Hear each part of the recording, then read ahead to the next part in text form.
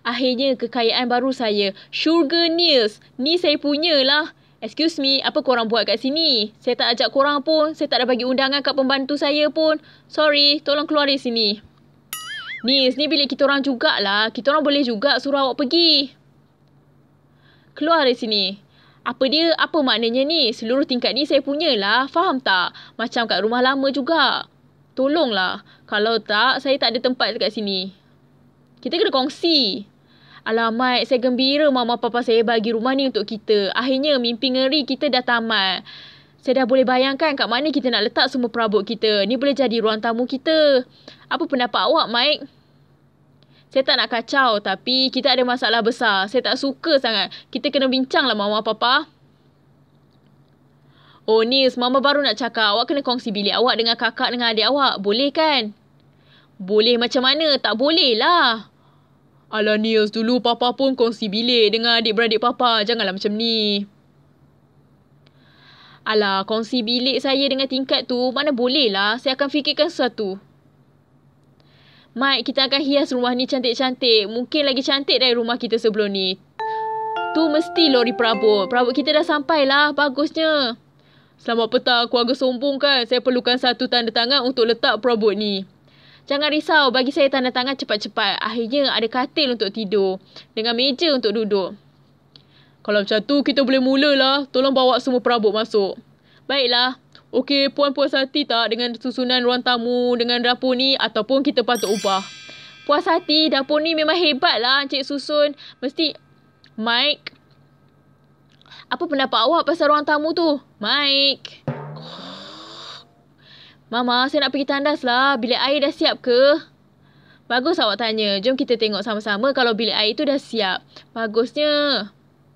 Bolehlah saya bersolek kat sini setiap hari. Mesti baguslah. Hebat. Saya boleh guna tandas. Mama, boleh tolong keluar dari bilik? Isabel, apalah awak ni? Awak patut tunggu sampai Mama keluar dululah. Mama, kat sini semua dah siap. Macam mana dengan bilik-bilik kita orang? Tessa, lepas ni siap lah. Awak dah tengok bilik Mama dengan Papa? Jomlah. Mama tunjuk awak. Wah, macam ni lah hidup. Lagi bagus daripada tempat tinggal sebelum ni kat jalan tu. Kalau saya fikir balik, memang teruk lah. Mama, kat sini semua dah cantik. Macam mana dengan bilik-bilik kita orang? Tessa, boleh tak awak bagi Mama rehat kejap? Hidup Mama tertekan lah. Biarkanlah Mama. Mama, saya ada soalan. Kenapa katil saya tak ada slide macam ni? Isabel, dalam hidup, awak tak boleh nak ada semua benda. Awak ada katil yang boleh buai. Itu pun bagus kan? Tengoklah, katil puteri yang betul. Ada crown kat atas dia lagi. Hebat kan? Hebatlah kat sini. Saya macam tidur atas awan. Tapi saya kena kongsi bilik dengan Isabel. Teruklah. Tak adil lah. Bilik korang dah siap. Macam mana dengan bilik saya? Tak adil betul. Cukuplah saya kena kongsi tingkat dengan korang.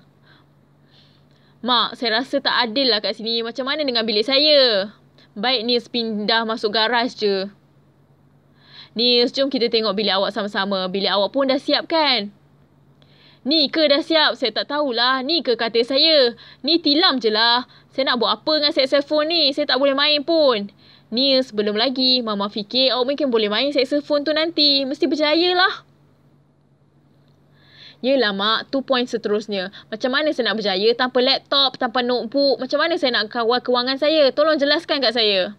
Alah Nis, bertenanglah. Semua akan datang lagi, satu demi satu. Wah, kereta kawalan jauh. Saya mesti teringin nak ada lah. Cool. Macam mana nak main ni? Ni saya akan lawak awak setiap hari. Bolehlah kita main satu pusingan dengan kereta ni. Keluarga Vogel, apalah korang nak ke sini? Keluarlah, siapa yang ajak korang ni? Lagi-lagi kat tingkat saya ni. Ajak kita orang, saya rasa mak awak lah. Lagipun yang lain ada kat bawah, bukan kat tingkat awak ni. Nils, ni kata awak ke? Ni tilam je lah. Yelah, saya pun dah perasan lah Yulian. Bilik saya tak siap lagi. Satu tingkat ni pun belum siap. Yulian, Emma, baik korang keluar daripada sini. Nils tengah bad mood hari ni. Yelah, saya pun perasan lah. Saya nak main dengan kereta. Memang huru-hara lah. Saya duduk atas tilam saya ni. Sebelah saxophone saya. Memang teruk lah. Baik saya belajar je nak main saxophone ni.